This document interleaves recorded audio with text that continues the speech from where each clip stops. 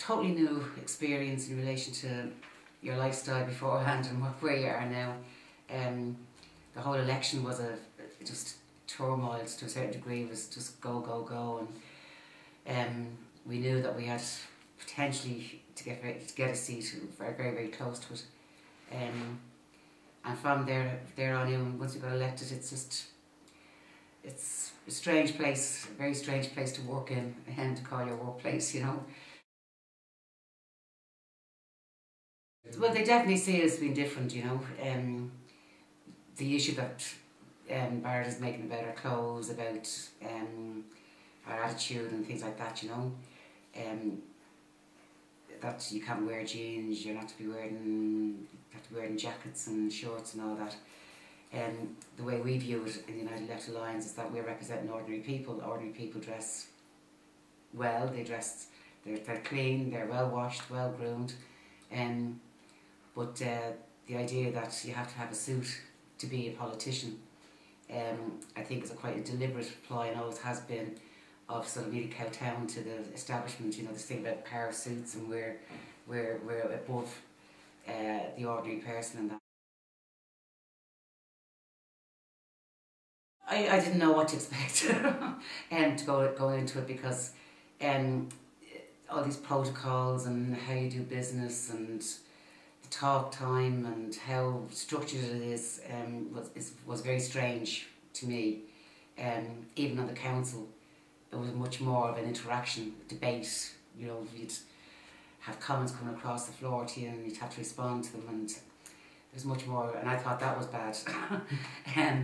But in the Dáil, it's much more structured, it's much more prepared. I think the one thing that we do as a group, the United Left Alliance, is manage to develop a political alternative over the time that we're in there, and use the Dáil, or utilise the Dáil as a voice for that alternative, which I really truly believe there's a huge mood for that, for something different to what we're going through at the moment, not the same old party politics.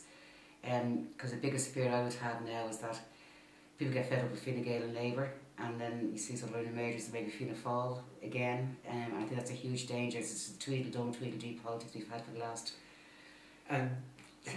forever. Like, I think it did, and it was totally out of the blue. It was absolutely totally out of the blue. It was just we'd planned a protest there at the Dáil gates in relation to the universal social charge. It was the last Friday of the January, and many people were seeing that their pay packets were getting hit by, you know, being cut by a large chunk, and it was to highlight that issue, and to see Bertie Ahern coming out on his last day in office, you know, talking about the Bertie bulb being his biggest regret and everything. It was just really, I just really got so annoyed. And I remember saying to the lads beside me, we can't let him just get away with that, just, you know, just come out here and just have, there's arrogance in that, you know. So they were saying, yeah, yes, I just said, I hear that, just got annoyed and saw red and went over. But it did have a big impact, I think, in relation to the election. No, I didn't regret it, no. It was very strange, because I just went up to him, challenged him, walked away, then the copper was having a bit of a go at me, and then whatever. But I went home then after that, and I think I had a day off that day, days leave, I think. And all of a sudden I was getting phone calls about Joe Duffy, and I was saying, what the hell's going on here, you know? So I wasn't expecting what happened to happen as such, you know, but I don't regret it, no. He should have been challenged a long time ago. And I think it actually gave a lot of people a bit of get up and go about it, I believe, during the general election out in his area, because did you see people were challenging him at the doorstep and everything, whereas they wouldn't have done so before, which was very good. Yeah, people that probably don't know the work that I would have done around the area and that, the campaigns that we involved in, that's probably what they would most know me as, you know, what I did that day. I just believe Fianna Fáil are a peculiar animal to a certain degree. They just take that sort of thing in their stride. They are where they are at the moment. They are pretending to be in opposition, pretend to be the knights of shining armour for the ordinary man and woman, and they really believe it. And I think that those are the things they don't take too much. They don't put too much detail onto it, you know. But they've never approached me on it, no. The work in the actual work in the Dáil can be quite.